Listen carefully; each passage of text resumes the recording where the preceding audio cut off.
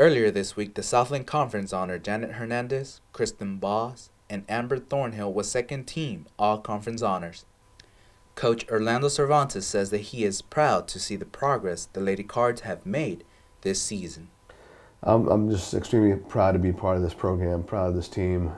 I just can't wait to play. I mean, that's every day that I get with them is just another day that I want to be with them. Hopefully they feel the same way. But you know, in the end, they've just come such a long ways, and we just want to keep that going, keep that play up.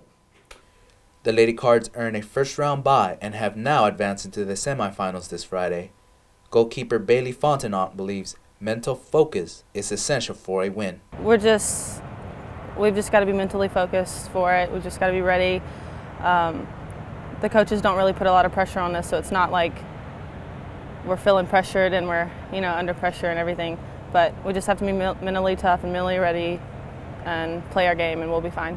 Lamar will face the winner of Thursday's game between McNeese State and Southeastern Louisiana.